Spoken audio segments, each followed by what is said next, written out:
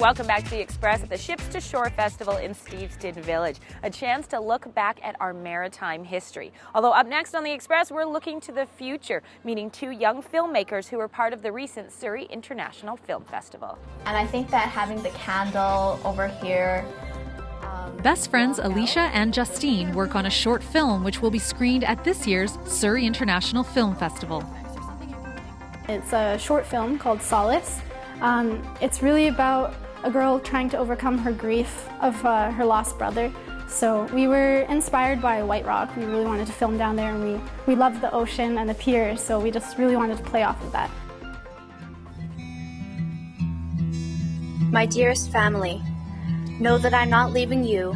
The best thing about working in a team is being able to bounce ideas off of each other. So if somebody has a good idea, you can definitely reflect on that and build from that. Would we really be able to pull off such a sad topic? Solace is the third film that this creative young team has submitted to the Surrey Film Festival.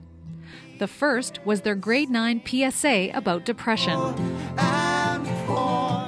And in grade 10, they entered a film called A Rose is a Rose is a Rose.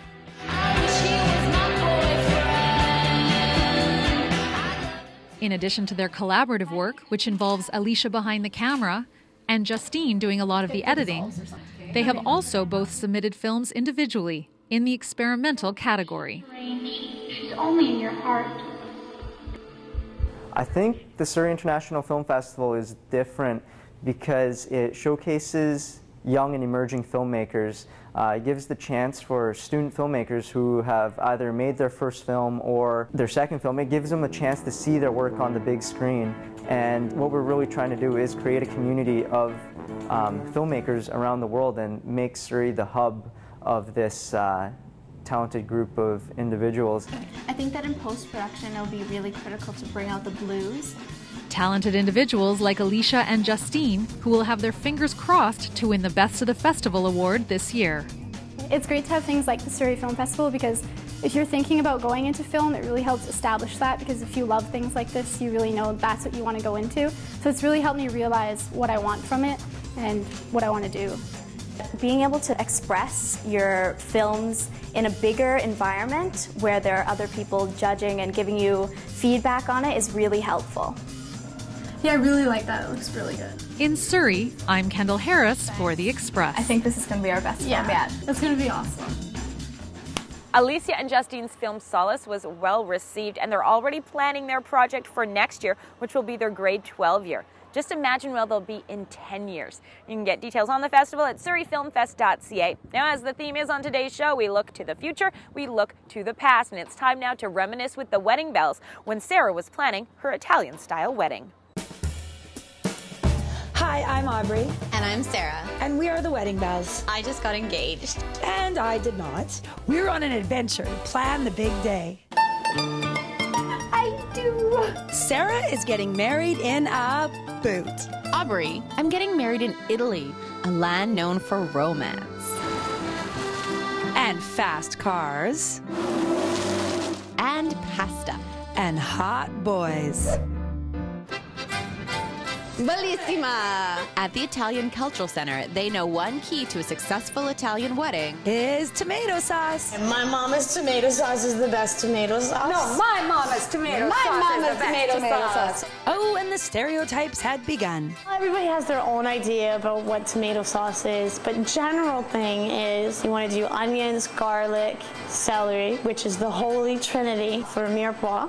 Tomato sauce is very important, especially if it's for your daughter's wedding. Fabio Risotto said one father of the bride's secret. His secret to the sauce was he added ham hock. He wanted to add pig's foot. That's exactly what he wanted. So I would keep a secret. Aubrey. Has there ever been an Italian wedding without tomato sauce? Never. Chef Rebecca Johnson told us her secret to crushing tomatoes. You want to squeeze the tomato, just poke it with your fingers first and then squeeze. This reminds me of Halloween. Remember, you go through the haunted house, you stick your hands in different things, you have to guess what kind of food it was. It's just somebody's brains. Yeah, they're like, this is brains. And you're like, no, it's not, it's tomatoes. I think it feels really good, like I'm at the spa. Okay, weirdo. This is where we do make our tomato sauce, and we actually, all our sauces. Speaking of weird. So I've been asking to go into this vat because it can fit me, but Rebecca says it's unhygienic. So Italian weddings are quite different. Your typical wedding is anywhere from 12 to 16 courses. At Italian weddings, they'll have to cook for up to 700 people. Meanwhile, I was cooking for 2. Nice change from my usual cooking for 1. Buon appetito!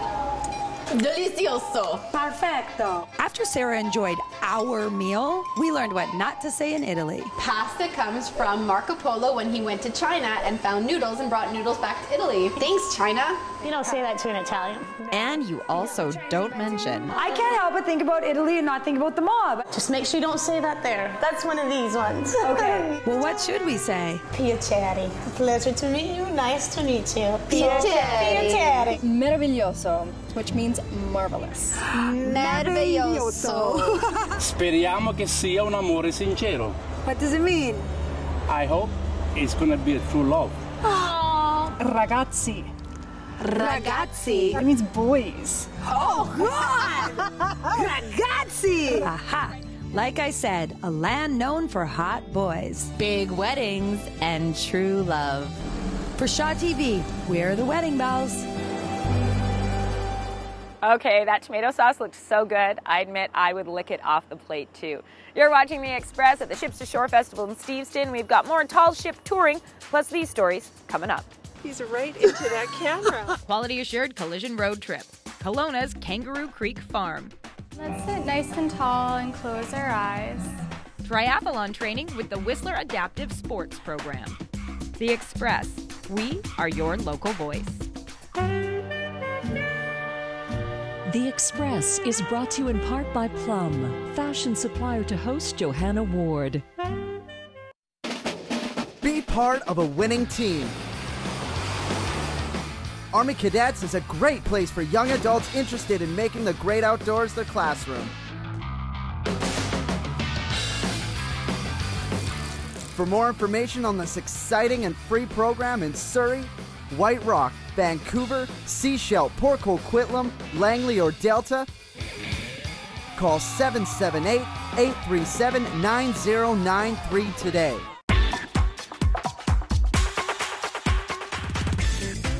Welcome back to The Express at Steveston Village for the Ships to Shore Festival. Hanging with the tall ships, also a chance to see new things, try new things, and if you haven't gotten into fish and chips yet, taste new things. Aren't those all the great ingredients of a road trip? Well, another one is making new friends, including unexpected ones like a wallaby. And that's what's happening on today's Quality Assured Collision Road Trip. Travel along with us as we explore the many marvelous attractions and activities of beautiful British Columbia on the Quality Assured Collision Road Trip. In this episode of Road Trip, we leave the hustle and bustle of city life behind to visit some fascinating creatures. He's right into that camera. About 20 kilometers north of Kelowna in Lake Country, BC, is Kangaroo Creek Farm. Countless generations of joeys have been born here, not as house pets, but as an alternative to traditional hobby farm type creatures. How old is this one? He's been out of the pouch for about 2 weeks. That's it. Yeah. Here at Kangaroo Creek, you get to visit these captivating creatures with no fences in the way, watching them interact with one another and live a carefree life munching on brush and grazing in fields isn't an everyday occurrence for Canadians. And Caroline is all too happy to answer any questions, including the difference between kangaroos and wallabies. She is a type of kangaroo called a wallaby. A lot of people think there's a difference between a wallaby and a kangaroo. There's not. It's kind of like the relationship between a pony and a horse. A horse is a horse if it's 13.2 and over. A kangaroo is a kangaroo if its foot is longer than 10 inches as an adult. If it's less than 10 inches as an adult, it's a wallaby. Some animals love their pouch so much that if you keep giving them a bigger and bigger sack to jump into, they'll use it to sleep in even as an adult. If you hang a sack on the barn wall, they'll jump into it and they'll sleep in it at night. And others lose interest very quickly. I think the reason why people enjoy them so much is because it's so unexpected. You occasionally see kangaroos and wallabies in zoos, but it's at a distance. There is no interaction. Some people come here kind of expecting more of a zoo situation, and so they expect more variety of animals. That's not really what we're about. We do have a few other things here other than kangaroos, but the emphasis is definitely on the kangaroos and the wallabies. I learned a lot about these springy creatures during our trip to Kangaroo Creek. Firstly, these guys definitely aren't house pets. They don't ride in cars or walk on leashes or do tricks, but they do love corn chips. Oh, thank you. Oh, you like my ring? When they're older, if they're females, they'll make like a booming noise. Really? I think he got her bouncing over that bridge, which would have been cute. Kangaroo Creek Farm is open from June 30th to Labor Day, every day from 10 a.m. to 5 p.m. Check online for directions and more information. You want to go for a little rerun with me? Come on, come on. From Lake Country, I'm Tammy Williams. Entertaining and informative, the Quality Assured Collision Road Trip. Weekends on Shaw TV. Always something new and exciting.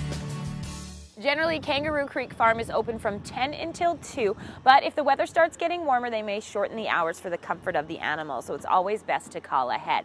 You're watching The Express, and it's time now to take a super fast road trip to Whistler. We're joining Nicole Fitzgerald in the Village, which is a great place to play, isn't it, for all ages and abilities? That's right, Johanna. The Whistler Adaptive Sports Program ensures that everyone enjoys the great outdoors. The nonprofit organization provides programming for people with disabilities, and in the summer, that means getting ready for a triathlon. Let's sit nice and tall and close our eyes and just start to let go of your day. I do like doing skiing and yoga and biking and all that stuff. Breathe in, breathe out. Brad Monteith is like any other Whistlerite. The active outdoorsman enjoys pushing his body to learn new things. Downward dog at the first, that was definitely the hardest pose that I ever done. But yeah, it was good, it felt good. Come on this side, Brad. That's it. But recreational sport wasn't enough. He needed goals, he needed teammates, and a new challenge. The Whistler Try-a-Try race was the perfect fit. The triathlon went really well. Felt good, ran good. Yeah. And the Whistler Adaptive Sports Program's new triathlon program helped him get there. The 6-week program invites aspiring athletes who have cognitive challenges such as autism, Down syndrome, or anxiety disorder to train 3 to 5 days a week. We wanted to exchange recreational programs and start to introduce a competitive element. Nice. And now we're taking that and exchanging them for even longer term goals, like training for a half marathon next year.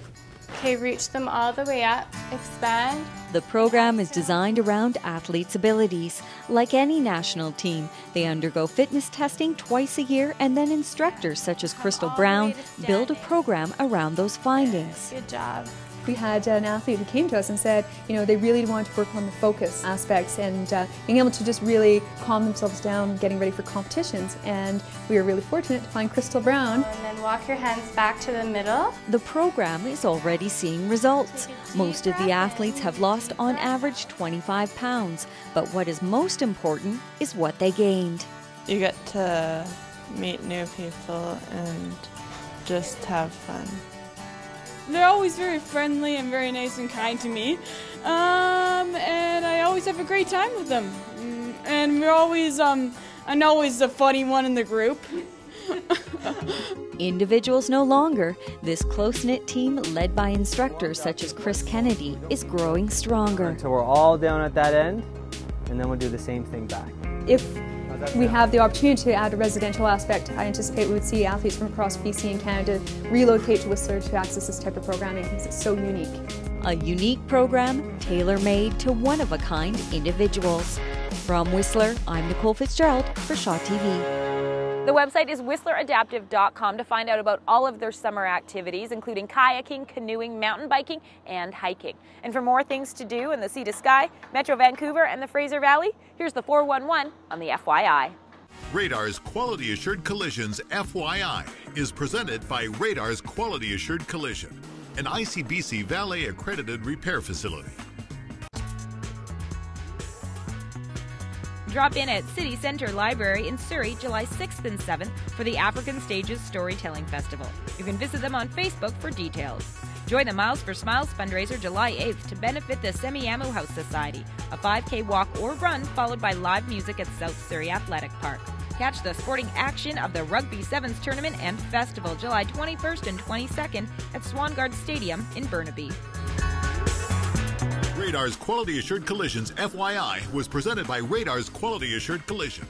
Also, to find out about Ships to Shore Steveston 2013, you can go to the website richmond.ca/ships to shore. That's it for today's Express. Ahoy, mateys, and thanks for watching.